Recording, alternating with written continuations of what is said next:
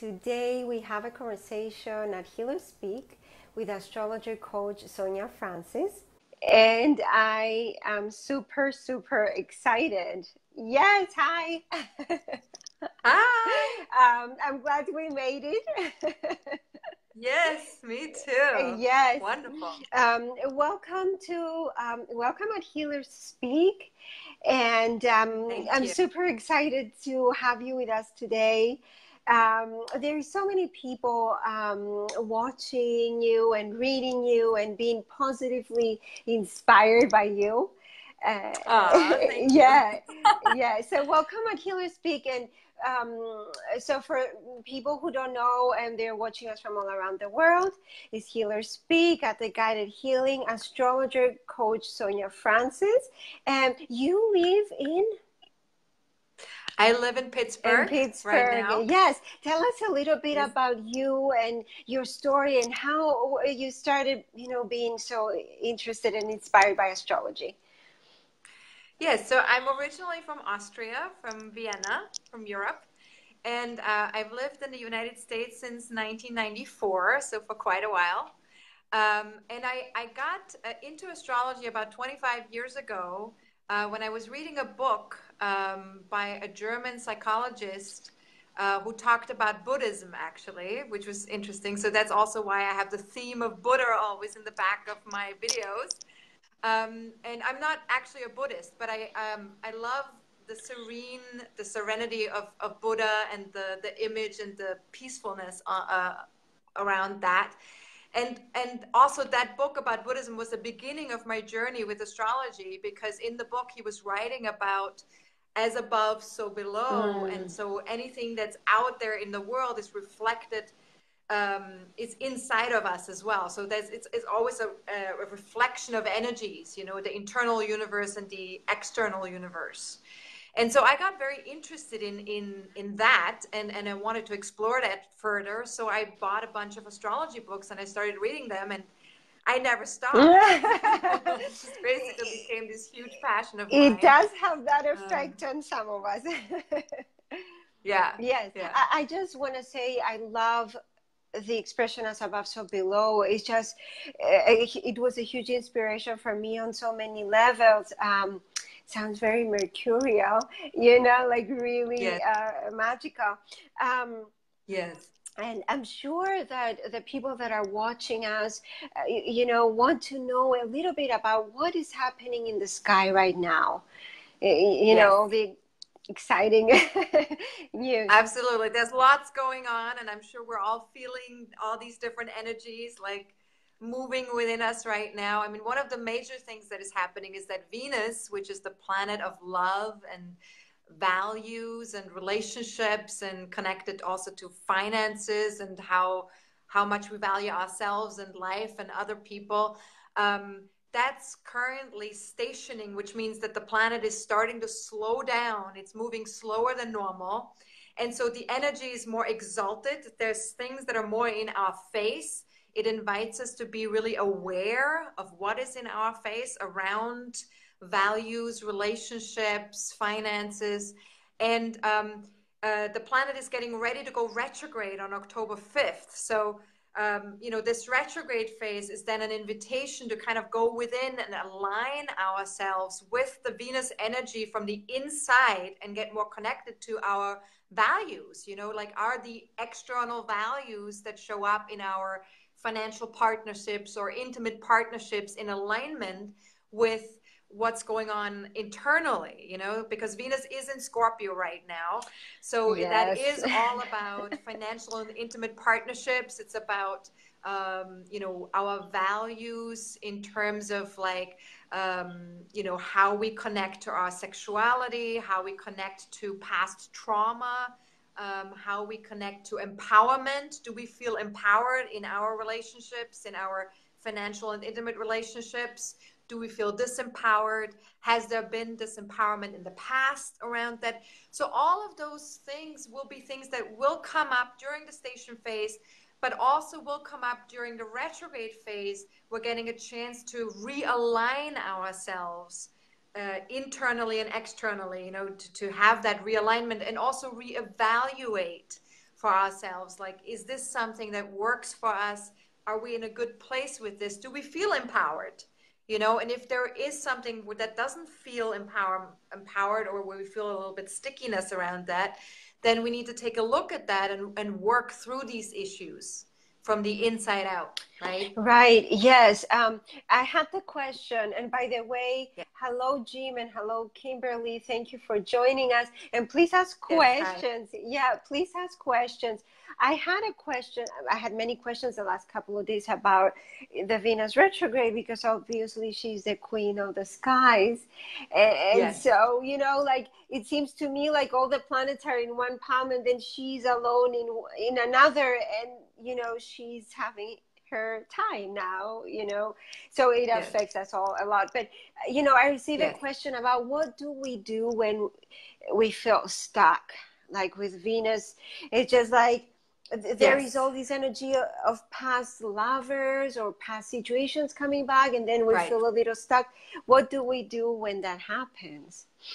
Well, one thing that's important to remember is, while the planet is stationing, we are going to feel a little bit stuck, because the energy is all about creating more awareness around the issues. So we need to wait until the planet is no longer stationing. So that will be after October 14th. Venus will already be retrograde at that point, but the planet will be at its regular speed from October 14th on. And then we're getting a chance to really address the issue more front on and from the inside out, because Venus will be retrograde at that point. So it's also important to remember that Pluto, which is the planet that rules Scorpio, which Venus is currently in, is also stationing right now. And so we're having sort of like a double station happening at the same time, but they're connected with each other because of the sign, because of Venus being in Scorpio. And we're like they're connected. underwater. So we're feeling the intensity of that, you know, because Pluto is about empowerment and where we feel empowered or disempowered. So we're feeling this very much in our face right now, but it will start to get a little bit less intense, and we'll feel a little bit softer once Pluto has gone direct after Sunday. So that's September 30th. After September 30th, we're going to start to feel it a little bit less strong. And then, of course, after the station phases are over as well, we're gonna feel a little bit more like, oh, okay, now I can address this more front on. Right. And another question that is coming in. Hi, Nadia. Hi, Penny. Please post your questions. What has been your experience with Venus retrogrades? Like events, personal, or does it solely depend where Venus is in your chart? Right.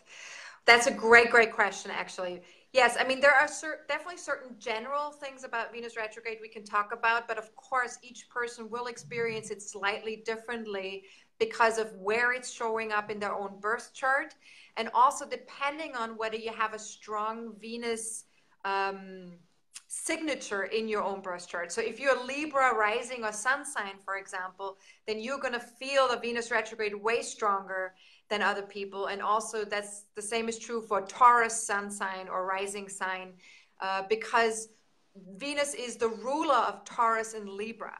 So if you have that Libra Taurus signature in your chart that's very strong, then the Venus retrograde will feel way stronger for you personally, because that's your planet, right? That's your planet that you live by. So for me and you, for example, we will feel that quite strongly. I started already. Since we both have the Libra rising sign, right? And I'm also a Taurus, so I feel it. I have a double whammy with anything connected to Venus. But the Venus retrograde in general, I would say, is definitely a reevaluating of whatever area of life Venus is traveling through in your own birth chart. So depending on where it's showing up, whatever house it's showing up, that area of your life you need to take a look at that area of your life and see, like, do I feel empowered there? Do I feel that my relationships have reflect the value that I feel internally it needs to reflect. Like, is it a match? My inner experience and my outer experience, right? And things like that, you know? So we return to as above, so below, as the inside is a reflection of the outside. When we keep, because there is this magical quality when Venus is in our sign. You know, this flow, this gift, this magic, is everything is glittery. And then when it's the opposite, we're like, oh, okay. It's like, I don't want to, you know, I don't use the word detriment, but it's really a lesson, like a deep lesson. Great. So Adrienne is saying incredible information. Hello, Maria. And my next question would be, thank you, Adrienne. Yes, I know that you are working with a lot of people, and I know that you have a lot of programs, and it's beautiful because, I mean, in our work, we go deep into people's lives, right? And this trust and this beauty, this collaboration. How have you experienced people being healed or receiving healing from the art and science of astrology? Well, there's many ways in which people really benefit from connecting with astrology. And it's very important to approach it from a place of empowerment towards yourself and other people. Because when astrology is used in a way to scare you or to make you feel anxious about life, then it's usually not so helpful.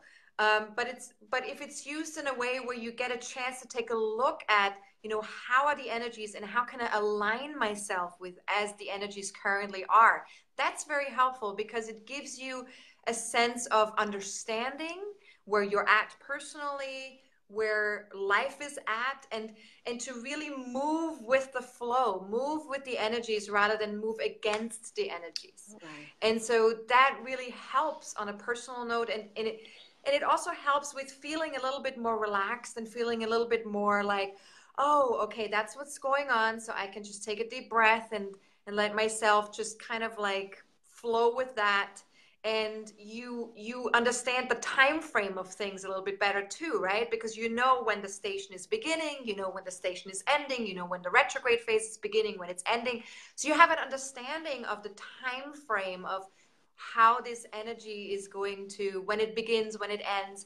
So it gives you a sense of, you know, maybe being able to use the timing of things a little bit better when you start certain things in life, you know, or, you know, where to focus also, right? You know, when Venus is retrograde, you know, you can really use that focus to really go within and get more in that place of reflection and in that place of reevaluation, and use that time frame for what it's meant to be, you know, and that's empowering. You know, when you do that, you feel empowered, and you're doing the work, you're doing your inner work, you're doing what's required energetically speaking in that time frame. And in that way, it's very, very helpful, and I think it's very healing to use it in that way. If we use it, if we use the tool, because it's a tool, right? It's not, it doesn't rule our lives. It's just a tool that we can use to align ourselves more with ourselves and with the universe. Yes, right? we receive this information of the chart of how the cosmos was when we were born, and also finding our place in the world, finding our place in the cosmos. And I loved very much, I remember our conversation yesterday when you said that, you know, sometimes it's like we're used to this constantly doing and doing and doing. And we feel somehow inadequate or less or lack of either universe or Venus or this mighty planets, because their strong energies say, you know, now it's time to stop. It's time to stand still, and the cycle of life says we're standing still now and just listening or waiting, and a lot of people we have problem with that because we feel like we're not productive. You know, we're not. And allowing that balance between the masculine and the feminine is very important, and astrology can really give us an insight of what that balance is, and when to be more in the feminine and when to be more in the masculine. And that can be hugely helpful because our conditioning is so strong in regards to the masculine, you know, like always going after things and accomplishing and doing and, you know, being proactive.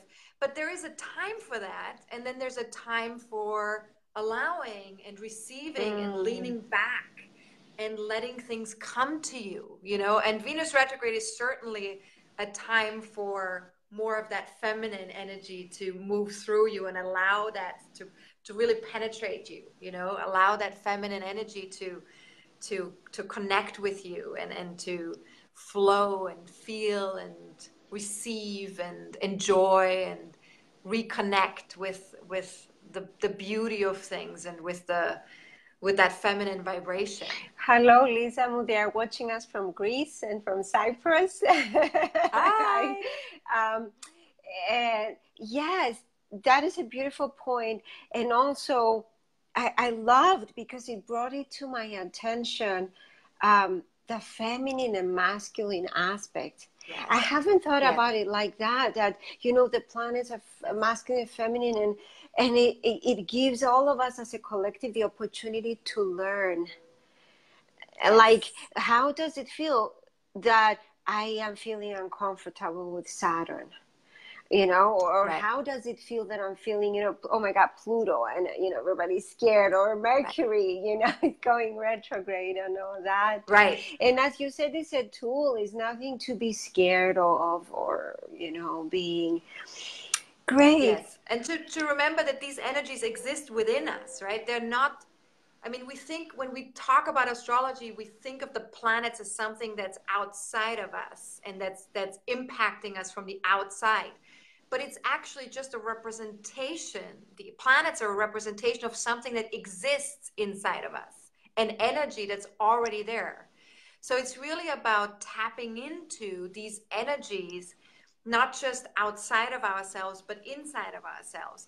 And each retrograde phase gives us the opportunity to do that. So retrograde phases are very important phases because they help us to really tap into like a part of ourselves that we maybe are used to tapping into in the outside world through, you know, love and relationships and financial connections with other people, or within ourselves, what we value, you know, like we're used to tapping into that outside of ourselves. But the retrograde gives us this opportunity to really get connected internally and to really feel how there is that inner universe. There is that energy inside of us. Yes. Directly. Yes, right? The inner universe. Yes. And the other question I received is if you have a general, you know, a little bit about the major astrological events that are coming our way. We know that Venus goes direct around November 16. And Yes. so just a little bit about, you know, what can be even world changing, the structures. Well, that's a big question. It's very broad. That's what I said also. It's a big question. I mean, there's a lot that's changing on a collective level and in terms of the world that we live in currently, and that it has been happening, you know, consistently since, you know, probably the last 5-6 years. We've been very much in a very transformational place collectively because, you know, the outer planets have been changing signs quite consistently since 2011, right? And so when outer planets change signs, that means that there's something shifting on a larger scale, not just on a personal level, but on a collective level and on a spiritual level, you know. And, you know, we've seen Neptune move into Pisces, which has happened in 2012. And that's been a big shift for us on a very spiritual level, like connecting more with our feeling body, with our intuitive body. You know, we've seen Uranus move into Aries in 2011 and Pluto move into Capricorn in 2008. You know, now Uranus has moved into Taurus. So we're definitely seeing big shifts, you know, collectively speaking. And we're being invited to collectively get more in touch with, you know, shifting our value system in terms of the political structures, the economic structures.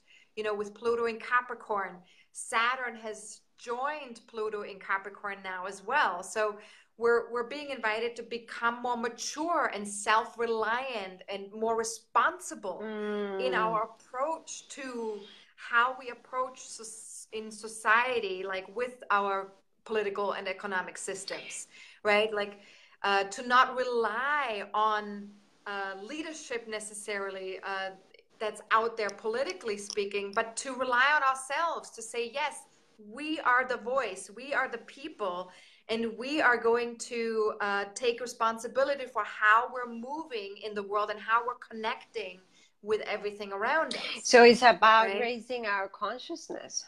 Raising our consciousness continuously, yes, and allowing our intuitive side to guide us. You know, Neptune is in Pisces, it's in its own sign. Yes. Saturn is in Capricorn, it's in its own sign. So both of these planets have a strong weight right now that invites us to really tap into our intuitiveness, into our feeling body, to tap into our responsibility, into our, you know, being being our own leaders, and really understanding that life happens because we are generating it. You know, we are generating it through our own intuitive guidance, Intentions, through our own actions, through our own intentions. You know, we're making it happen one by one. I love that, because it's like a lot of healers I had conversations with again and again said, we are not powerless. We have the power. We have the voice. We are, and astrology is a tool which help us find that empowerment. I find it very positive and very, very empowering. And so thank you for sharing that. One last, I think, question that came in was, although you have been talking about this all along, you call your, I mean, the work is soul-based astrology, right? Soul-based astrology. You want to tell us a little bit about that and about your programs or what you offer? Thank you. Yes, I mean, the reason why I chose soul-based astrology is because I believe that the soul chooses the physical body that it wants to come into before it gets born. And I believe that, you know, we choose our own time of birth, and we choose the location that we're born into. We choose our family that we're born into. And so from a soul's perspective, you know, the chart that we have from, you know, the time of birth and the location of birth needs to be looked at from that perspective, from a soul's perspective, because that's where the soul chose this particular map and this particular life potential. So if we look at it from that perspective, I think that we can get a lot more out of astrology, and we can get a lot more out of living our purpose, living our potential, you know, really understanding what we chose on a soul level, you know, rather than looking at only from the human perspective, because the human perspective is limiting, and the human perspective, you know, comes with baggage. You know, it comes with certain traumas or certain wounding, or it comes with conditioning, you know, whereas the soul's perspective is neutral, and it's a much wider perspective, and it comes from the perspective of potential, you know, and empowerment. Yes. You know, really feeling empowered. Yes, I find this very empowering, exactly how you describe it, because I share many times with people, if we see our lives, of course we have a body, and we need the car, and we need the bank account, and we need the home and everything, but it's part of it. Exactly, but if we see from a soul perspective, and that the soul is eternal, that the soul has a intention which is so powerful to attract and to create. a power of Yes. creation. So And the main purpose of the soul is to explore, to experience. You know, it's all about experience and exploration. So it's not about right or wrong. It's not about good or bad. It's about, I want to experience myself in this physicality. I want to experience myself with all the energies that I've chosen and all the obstacles that I've come in with. And I want to make the most out of that. And that's the intention of the soul, you know. And how do we do that? How do we do that in this human experience? yes, that is really beautiful. Hello, everyone. Yes, we will share the programs and the workshops, and Yes. and your website. And Yes. yeah, and I will be talking a little bit more also about the Venus retrograde and the Pluto station and how Pluto goes direct in my forecasting forum tomorrow evening. So if anybody wants to join us for that, feel free. I'm going to be offering for everybody who's watching today for this interview a 20% discount. So you can just email me at info@astrologercoach.com, and then I will send you the discount code so you can join us. Yes, thank you for reminding me about that. So for everyone who is watching this interview now and later, you can use, because we're saving and sharing, you can use this code to receive discount for a beautiful reading, which I'm super excited also to receive soon. And if there are any questions, please post. Yes, just one last thing. What would you like to share with everyone who is watching us? One last thought that I have. Yes. There's a lot of inner processing going on right now. I feel because of, all the eclipses that we had all summer long, all the retrograde phases that we've experienced all summer long. And we're now starting to, get out of this inner processing. So I would advise people to just be patient with their inner process, be patient with, letting yourself be, letting yourself process as much as possible. If you're feeling tired right now, it's okay to feel tired. There's a lot going on an energetic level, on an emotional level, on a psychological and mental level that is being processed right now. So be patient and hang in there and allow yourself to just move with whatever needs to be processed currently. We're letting go of a lot of old stuff right now, right? We're really letting go of a lot of the old traumas, a lot of the old wounding. And so it's important to give ourselves permission to do that, and to not question it too much and not get too bogged down by the energies being intense right now. I love that. Allowing ourselves to feel what we feel, and definitely reminding ourselves to have a little fun or a lot of fun, every now and then, definitely. Thank you so much for sharing. I am looking forward to see you soon and talk to you soon. Thank you, everyone. We were perfect with our timing. Everything worked out. Thank you so much. I'll see you soon. Thank you. Bye-bye. Bye, everyone. We love you. Thank you. Bye.